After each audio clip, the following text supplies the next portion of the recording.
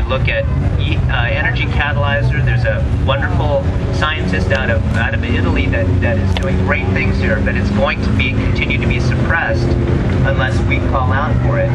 And I guess I will leave with this idea, is that if we can rally around one or two or maybe three issues that unite us all, that we'll have the most success.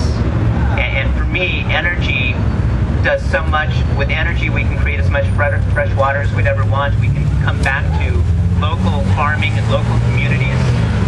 We can have our households have an energy unit in them that we don't have to be on the electrical grid anymore. There are potentials for cars to run without oil as well. So I'm going to wrap it up. Thank you.